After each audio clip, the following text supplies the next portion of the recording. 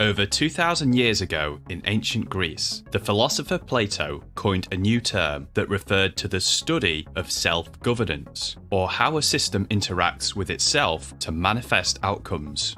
That term was Cybernetics, or what we refer to today as cybernetics. The first known example of a cybernetic mechanical system also dates back to ancient Greece. It was a mechanical water clock, capable of automatically self-regulating its water levels, independent of external environmental factors or assistance. At its core, this is what cybernetics are: self-regulating systems that use feedback loops from external environments to determine action. But while the concept of self-regulating systems appeared less than 3,000 years ago, cybernetics is actually much older. In fact, it's been around since the first life forms emerged 3.5 billion years ago.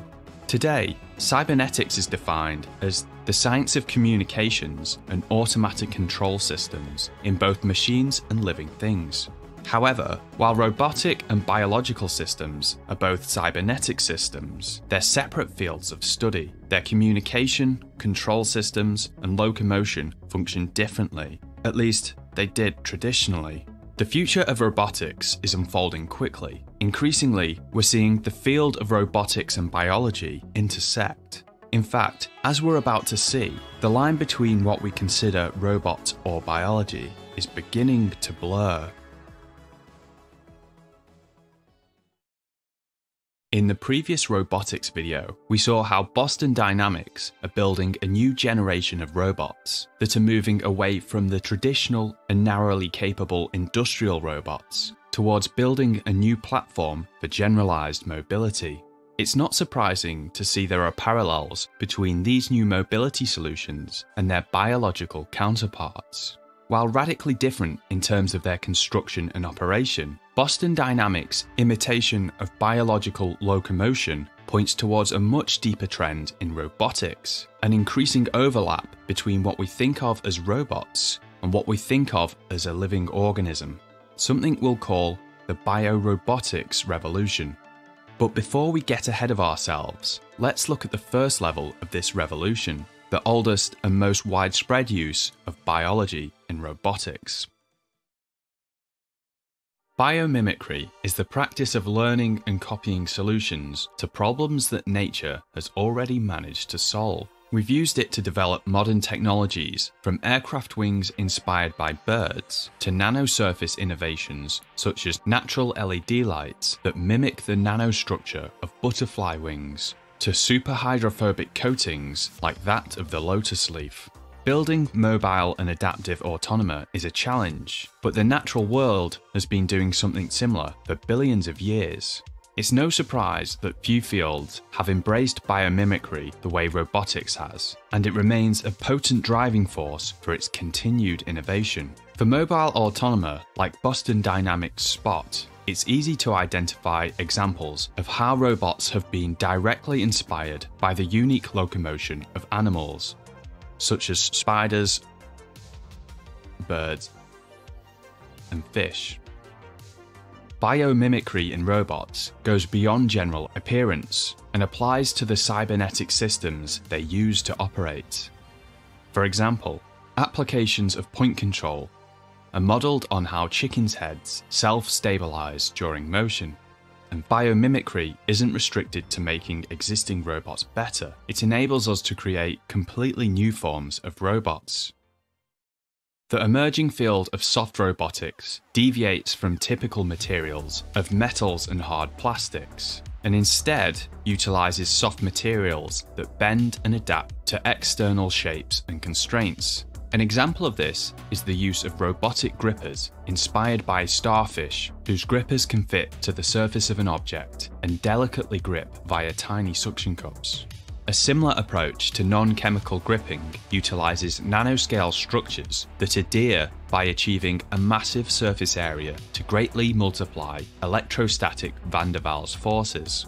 This was inspired by the fact that a gecko's foot has thousands of tiny folds and microscopic hairs that help it stick to surfaces. Aside from grip, soft robots have a number of advantages over their traditional counterparts. For example, Taking a cue from octopuses, soft robots can deform to contort into tight spaces, and are much more robust from both taking and causing damage, and don't have delicate joints that are likely to wear out. Another emerging field inspired by biology is growing robotics. A subset of soft robotics, growing robotics imitate Ivy's ability to grow and discover paths. A rolled up tube can be inflated through pressurization, enabling it to grow through tight, partially blocked and complex spaces, while remaining soft and resilient to puncture. They're cheap, easy to build, deployable and controllable, with many potential applications, from running new cables to delivering new sensors to dangerous and remote environments that can assist in search and rescue missions. And we're just scratching the surface of what's possible with soft robotics. Examples of biomimicry and the robots they've inspired are far too long to list, but these tools will continue to transform the future of cybernetics. With level 1, we've only focused on imitating motion, but cybernetics is much more than that. The self-governance that Plato spoke of refers to behaviour too. What if robots are capable of behaving like biological systems? Sentience and AI are beyond the scope of this video, but lifelike behaviours don't always require a complex computation and can result from much simpler processes. We've seen how Boston Dynamics' Spot is capable of sensing and adapting to its environment, but the idea of behaviour can extend beyond individual robots. The field of swarm robotics looks at how large groups of robots interact. Swarm robotics demonstrate how the capabilities of a group can far exceed those of the individual. For example, how LEDs attached to drone swarms can create a light show. These swarms use centralized control and real-time communication to continuously relay their state and individually adjust according to the swarm. Robots like Spot can also use this approach to complete an array of tasks. This type of coordination is effective in environments where external interactions are well controlled and communication is easy. In environments where that isn't the case, we may need to look back to biology.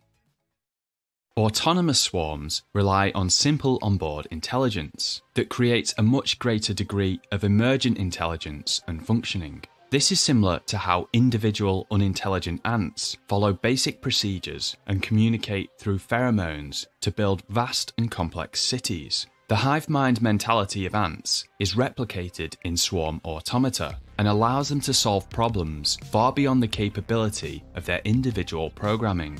This emergent behaviour makes them suited to ordnance tasks in environments that are partially unknown, uncontrollable, and where distance communication is limited. These systems work peer-to-peer in their own locally isolated network, making them able to function collectively even when many of them are destroyed by the environment. For a robot swarm to work, it needs 4 functions: a primary goal, a procedure for dispersal into the environment, a method of communication, and a memory storage for shared information. This simplicity makes them cheap and simple to produce. So long as there's enough of them, the swarm will still function effectively, even if their individual components are crude and cheap. Autonomous swarms have seen limited industrial use compared to their centrally controlled counterparts, perhaps due to the less predictable behaviour of their emergent intelligence, or because current communication structures for centralized control are generally far more developed. The potential of autonomous swarm robotics, however, is considerable and is likely to develop significantly over the coming decade. While swarm robotics are enabling robots to behave more like biological systems, it's still a type of biomimicry. If we want to see the next level of the biorobotics revolution, we need to see how robots are starting to integrate with biology.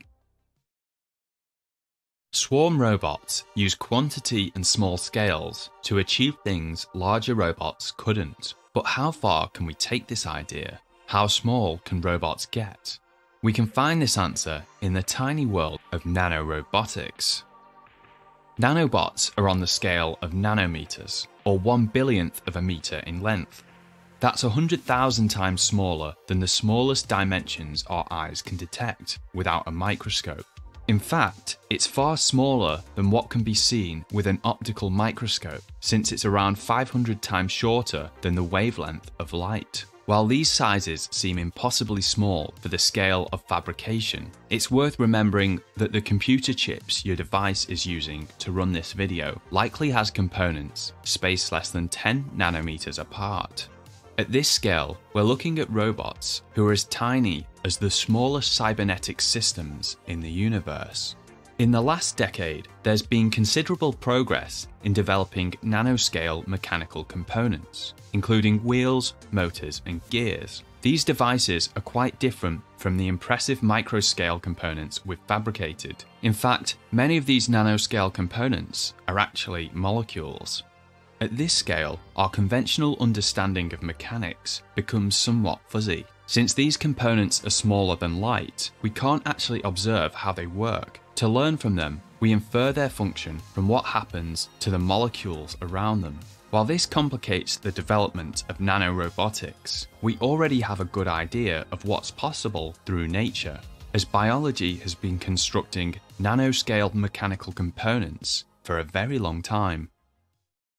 Flagellum is a type of appendage found across bacterial, archaeal, and eukaryotic cells. It generates locomotion similar to a propeller through a rotary motor and arm just 20 nanometers thick and built from proteins. Capabilities like the nanoscale mobility of the flagellum has spawned a new field of robotics, not as inspiration or biomimicry, but for directly building electromechanical components. Bio-nanotechnologies utilize existing biological components like proteins, lipids, and DNA to manufacture new molecules or inorganic nanoscale components that are used in the assembly of nanorobots. This is biology directly interacting with robotics, and it can work both ways, since nanorobots can also be used to build biological components. This may be in its early stages, but it's part of the broader field of biofactoring, where living organisms like bacteria, fungi, and algae build inorganic materials and components used in many industrial applications, including robotics. This varies from macroscopic materials, such as the hard or soft plastics we saw in earlier robots, down to metallic nanoparticles. The interaction between biological and mechanical cybernetics isn't limited to manufacturing. In this next level, we'll see how these systems integrate with each other to become biohybrids, part organic, part inorganic. In 2017, researchers used a laser to locate a buried landmine 20 meters away. But the laser wasn't designed to detect landmines. Instead, the laser was programmed to detect a special type of bacteria engineered to grow fluorescent green in the presence of a nearby explosive compound. This is a biosensor, a new type of cybernetic system that's part mechanical and part biological. They use organic components like enzymes and organelles as part of a sensing and transducing circuit that can be integrated directly into a robotic system. Biohybrids aren't just about integrating biology into robotics, it works both ways. This is perhaps most apparent in the field of bionic prosthesis, where robotics are used to substitute or augment living components, from arms and legs to hearts and lungs, even eyes, and the brain itself.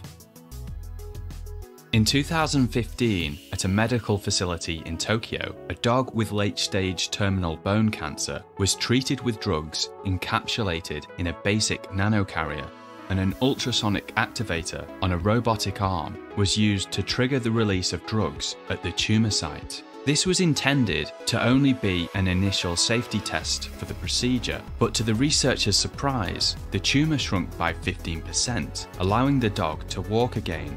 Follow-up procedures extended the dog's life by over a year. If this procedure was applied to humans, researchers estimate the increase in life expectancy would be 10 years. With the emergence of nanoscale robotics, these techniques can go further. Nanoscale robots are small enough to flow through blood vessels and can be used to deliver drugs in much lower doses to specific target sites, clear dangerous plaques from arteries, and perhaps even perform microsurgeries. While this technology is still in the research phase, with many human trials planned for the next few years, it's looking increasingly likely that robots at the smallest scales may become a part of us. And this is just the medical application of nanobots. Robotics at this scale may be a key step towards enabling atomically precise manufacture, the assembly of large structures atom by atom. The capabilities and impact of such an approach are vast, but perhaps that's a topic for its own video. Biohybrids may be starting to blur the lines between biology and robotics. But what if it could go further? What if robots could become biological? Well, last year, that's exactly what happened with the invention of a new type of robot, the Xenobot. Xenobots are biological, programmable robots grown from stem cells of the African clawed frog. Xenobots are partially synthetic lifeforms because while they're derived from frog cells and retain an unaltered genome, they're entirely unique from any structures found in frogs. They're a lifeform that's never existed before. Stem cells can turn into other cell types, and in the latest generation of Xenobots, stem cells are converted into skin tissue and naturally form cilia externally, allowing them to swim through an environment. Xenobots are built like robots, but use biological components instead of the typical electronic and mechanical components. Evolutionary computer simulations are used to determine stable configurations of cells that can maneuver through an environment. They're capable of healing themselves and can be designed to accomplish predictable behaviors. Like swarm bots, Xenobots can work together to accomplish objectives such as sweeping up iron oxide particles in a petri dish. They even have a basic memory function, the ability to permanently react to certain stimuli, like the presence of a particular compound. This can trigger a group response among nearby Xenobots, such as communicating signals across the swarm or activating new behavior protocols. The goal of this research is to understand how cells are capable of coordinating to build and repair new structures. Xenobots get instructions from frog DNA at a cellular level, yet they can automatically adapt to their new Xenobot lifeform without additional instructions. It's hard to understate how important this principle is, not only in understanding the mechanisms by which lifeforms assemble and maintain themselves, but also in the context of future biological robots. The potential of Xenobots is significant. Their applications may be similar to ones we've seen from earlier types of robots we've looked at, like biological sensors and biocompatible delivery systems for drugs. But they may be capable of much more, such as fighting pollution by finding and consuming ocean microplastics, or perhaps even regrowing patients' body parts from their own stem cells. Xenobots are still in the research phase. There is much to understand about how they work and how they could be applied. Currently, their capabilities are extremely limited and not scalable since each individual Xenobot is made by a researcher performing microsurgery. It remains unclear what role Xenobots will have in the future of robotics. But what is clear is that it's a new level of the biorobotics revolution, a level where biology and robotics have merged to produce robots that are very much alive. This video is just a glimpse of the astonishing progress and potential of the biorobotics revolution. As we've seen, mechanical cybernetics have come a long way from the automatic water clock of ancient Greece. Its progress has rapidly accelerated with the help of its much older biological counterparts. Robotics no longer just moves like biology. They're starting to behave like it, be built by it, merge with it, and even become it. The implications of a co-evolution between these previously separated branches of cybernetics are dramatic and may impact many areas of our lives. But while branches of robotics and biology merge, there are many non-biological breakthroughs that the field of robotics is leveraging. new inorganic materials, sensors, and technologies that are capable of things well beyond anything that's ever been seen in nature, and they're creating new capabilities that could change everything. But that's a topic for another video. If you're interested in learning how to build your own robots, but don't know where to start, then a great way to explore topics like these, and many more, is through this video's sponsor, Skillshare. Skillshare is a community and platform that's built to help you explore your interests, learn valuable insights, improve yourself, or perhaps create something new. It has a huge range of classes on many topics, from creative writing and music production to marketing and entrepreneurship, and new premium classes are being added all the time. Topics are curated to help you find just what you're looking for, and the classes are designed around learning with no distractions or ads. There's even great classes on topics we saw in this video, such as building and programming your own robots, learning the fundamentals and opportunities of nanotechnology, and creating deep learning nets in Python. I've wanted to get involved in 3D printing for a long time, but I've put it off because I don't have my own printer. However, I came across this excellent class, Introduction to 3D Printing, an easy start to your first 3D design by Lauren Slowick, which takes you through the whole process of creating something new to printing it, whether you have design experience or not. This class showed me just how easy it is to have my own CAD designs printed and shipped to me on services like Shapeways, without needing a 3D printer. If you'd like to try this class, or one of the many others like it on Skillshare, then click the link below. The first 1,000 of my subscribers to click the link in the description will get a 1-month free trial of Skillshare, so you can start exploring your creativity today.